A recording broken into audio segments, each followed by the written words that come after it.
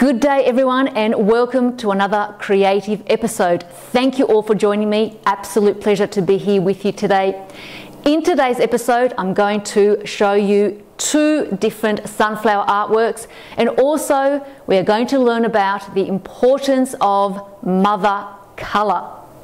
If you've missed the video from my visit at the sunflower farm, which has inspired the artworks today, I'll enclose a link below, or you can click on the end of this video to watch that episode. This was an amazing day. The colour yellow is my energy source. It's a strange emotion to explain. It's like something that has always been with you, that is so familiar that it feels like home.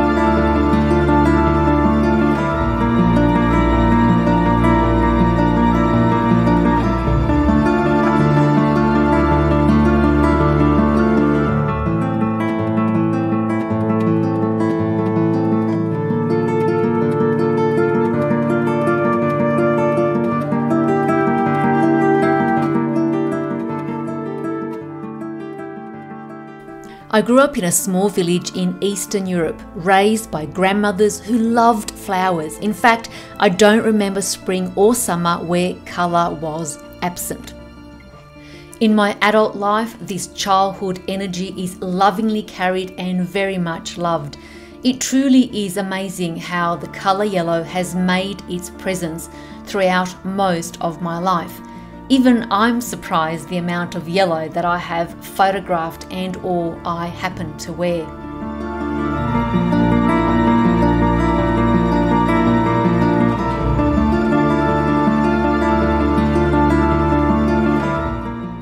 Most of the artworks that I have created have been in yellow or have had a yellow tonal foundation. I am reminded of a powerful verse from A Course in Miracles that mentions, and I quote, "Who would attempt to fly with tiny wings of a sparrow when the mighty power of an eagle has been given him?" End quote. Wouldn't we all want our children to benefit from such simple yet powerful teacher as colour and nature, and allow them to fly like eagles in their adulthood? What differences are you noticing in your current lifestyle, your home, and your experience? It is clear that the colours we encounter as children can have a profound impact on our development and continue to shape us throughout our lives. Full disclosure, I do have, I think, a small obsession with the colour yellow. So buckle up everybody. Picasso has certainly had his blue period, and I think I have entered officially, if not probably years ago, into my yellow period. I have totally surprised myself just how much yellow I paint with, and also how much I love wearing the colour yellow. So this was a certain happy accident, let's just put it that way, discovering and going through to the sunflower farm. I want to give you guys, a real heads up here, just in case you get sick of the sunflowers. There might be a couple of more artworks coming through in the colour yellow, possibly more sunflowers. You've been warned. Buckle up everyone. You've aligned with sunshine and one happy yellow creating artist. The sunflowers that I collected from the farm was just absolutely magical, and I really do love to explore just how much I can repurpose them and how I can display them, even take them as far as I can towards the end of their life. This really gives me a lot of joy to keep them around as much as I can. Here I am repurposing the display further. They are at the end of their life, so I wanted to extend their time for at least a couple more days.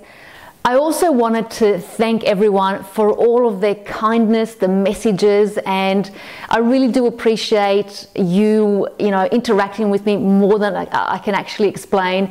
And certainly, if you do have any questions, I will absolutely do the best that I can to help from my own experience and what I've learned along the way. Also, I love that you guys wanting to see more detailed palette work. I do my best to give you as much of that as well, but I think it's a lot of value to show you the beginning and ending of a painting, which is why a lot of the artworks I give you a speed up version. If I was to show you the whole process, I really don't want to keep you guys here, because that would mean that you would be watching an 8-hour video, which is exceptionally long, or possibly, you'll be at a 2-day workshop with me, which actually is not a bad idea, but that's another story. But yeah, this is why I do go and upload or include a speed up version and then a small amount of showing you the palette work, because I think that it gives you a all-round feeling of how the painting is progressing, and then the small amount of movement in terms of how the palette knife moves.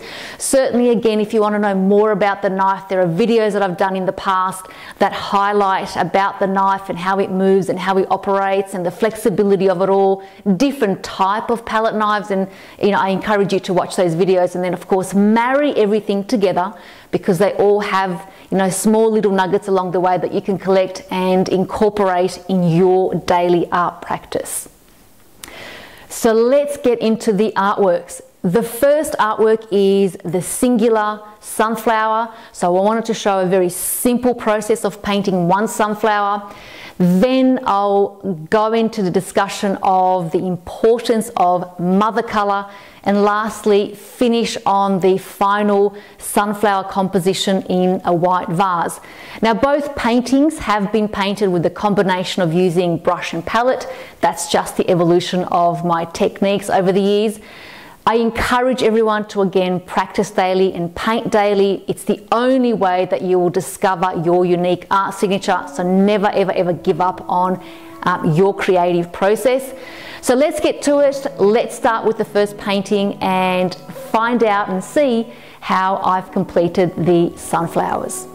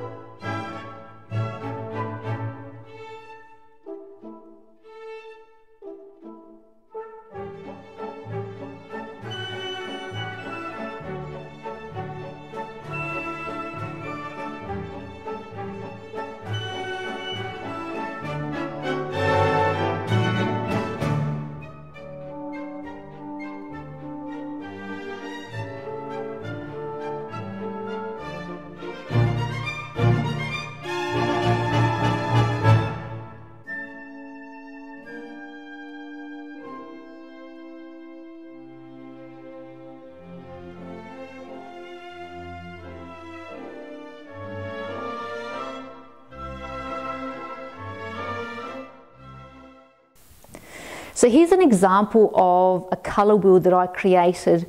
One is in its purest form, so it's basically just mixing primary colours and creating a colour wheel, and the other colour wheel is with the addition of a mother colour, which is this one up here. And so by creating a mother colour, this is mixed basically with every single tone that we've got here. It unifies the composition and holds it in place just like a magnet. So you've seen paintings that sometimes, you know, have this delicious feel and you just think, how did they achieve that tone? So using this process, each new tone that you mix, by adding the mother color, you are getting each tone to bond together. Okay, now here's an example of a value chart. So again, this is the blue color that's basically reduced just with white, and then in this section here I've added the mother color, and you can see the difference between this is now a tint and this has become a tone, so a little bit more muted, but it's ultimately unified all the different values by adding just that one mother color within each segment. Okay, so here's the definition of what a mother colour is. Now, a mother colour is a chosen colour of your choice that is mixed with every colour in your palette. It basically unifies your composition and holds it in place just like a magnet. Now, what you're seeing here is I've just taken permanent magenta and titanium white and created this new color value. So if, of course, you can paint with that, that's more than okay. But in order to unify a painting, to basically hold it in place like a magnet, what a mother color does is it gives it that holistic, I'm holding hands with every other color on the board.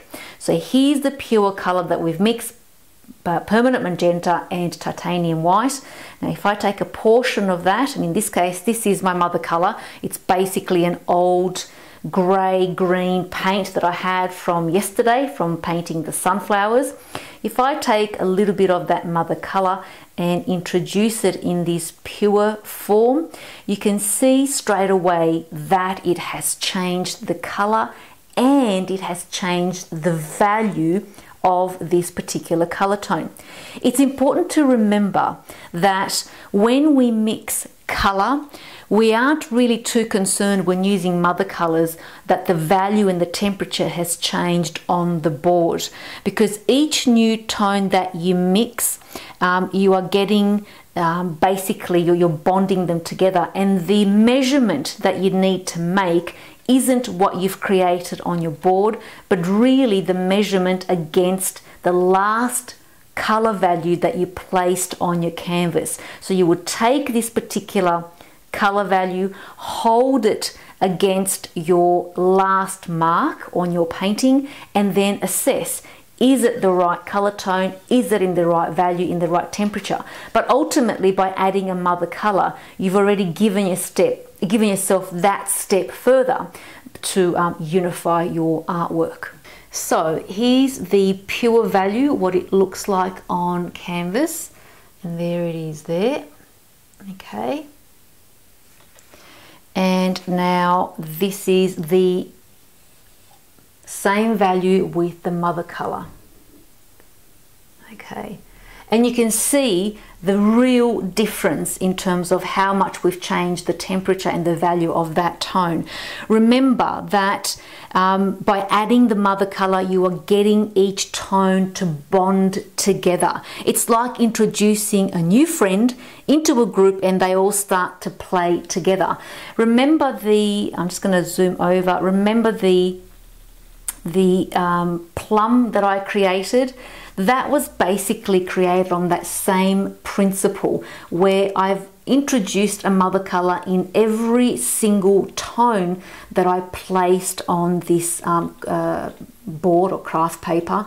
So that's why they have this you know, unified bond. They're like a magnet. They're all playing with each other. So each time I placed a new tone, I would hold it against the last one that I did, and therefore measure it against what I have here and not what I've created on the actual mixing board. Okay, so let's have a look how these three colors behave once we add this warm gray into the mix, the mother color.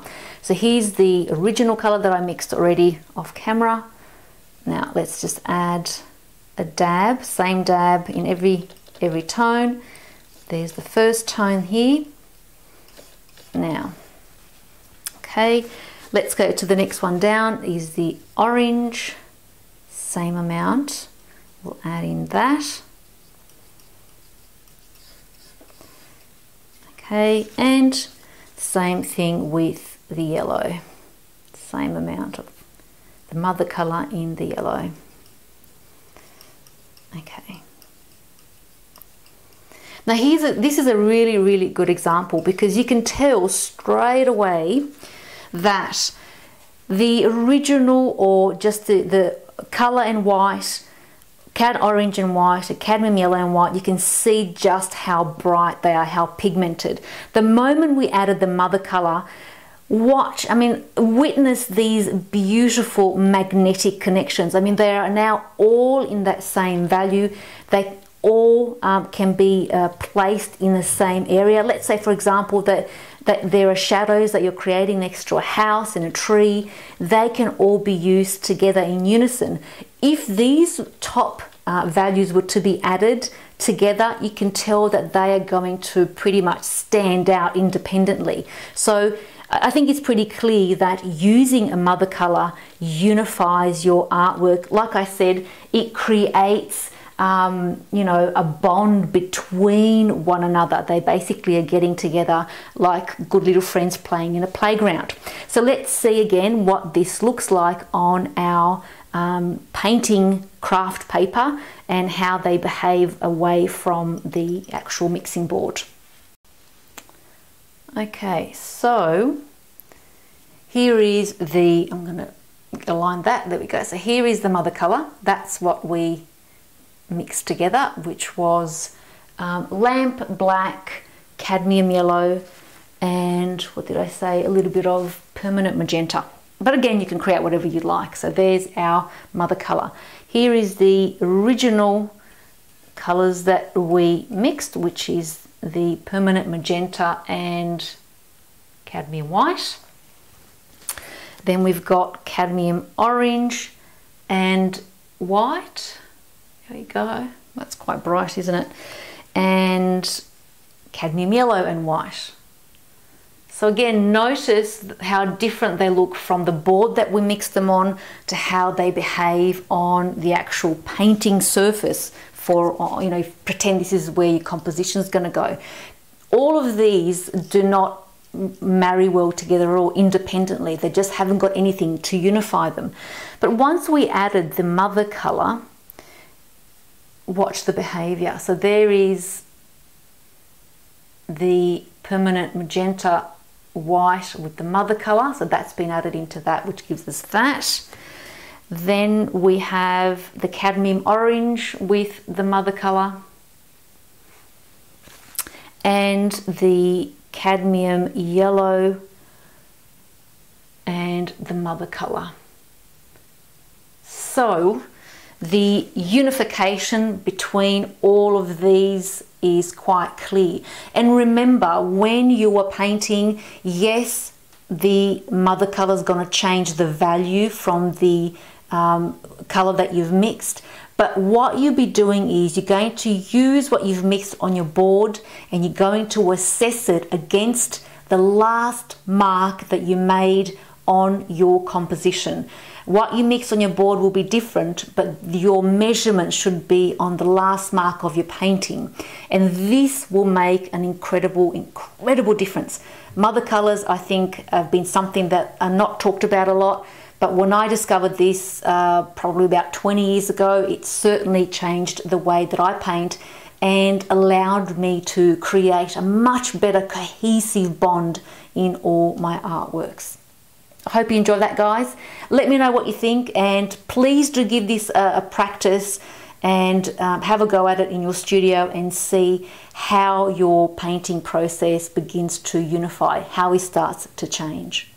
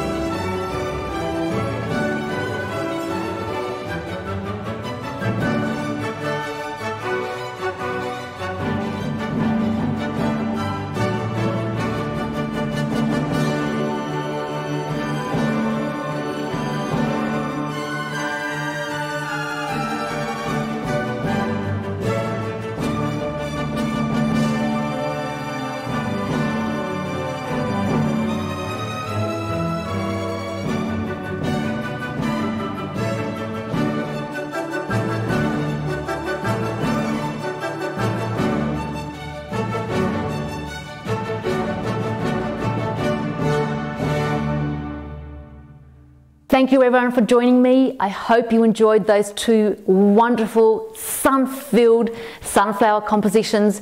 And I also hope that the discussion of the mother color and the importance of a mother color and how I use it in my artwork has given you a bit more of a wider epistemology on the importance of unifying your compositions. I think for me, it's invaluable, so I do apply it in every process. I also want to remind everyone that small steps that you take every day may not seem like they're important until you find yourself in front of your destination and you have arrived at exactly what you intended. There are incredible values in small steps, and these are what I refer to my nuggets. So I encourage you all to continue to learn, even if you think that a process, an art idea has no value. In a weird way, it is teaching you something. Remember, while you are in this world, you are the light of the world. Amplify, ignite, expand that creative, authentic signature that is you, because you matter, you are worth it, and there is value in your inner creative light. Until next time, guys, bye. See ya.